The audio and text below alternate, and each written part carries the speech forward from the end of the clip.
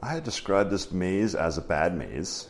It's almost a good maze, but there's one problem with it. I have it highlighted here. It's on line 3, character, well, second character, either character 0 or 1 or 2, but this space right here is bad.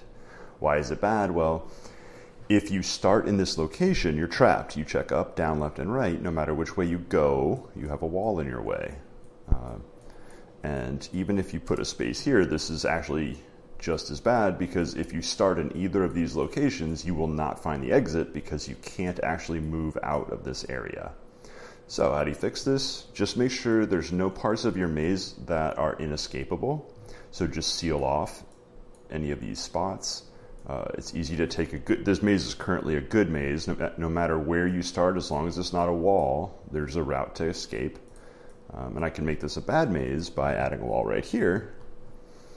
And when you do this, your code is going to run abnormally. I believe my code just stops running after it's checked everything.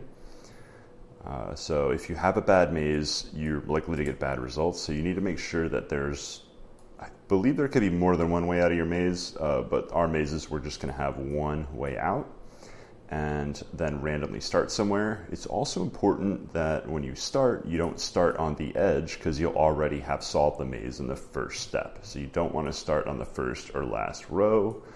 And I can't highlight columns, but the first column, you don't want to start on the far left or the far right either. So you don't want to start on the border. You want to start somewhere inside the maze.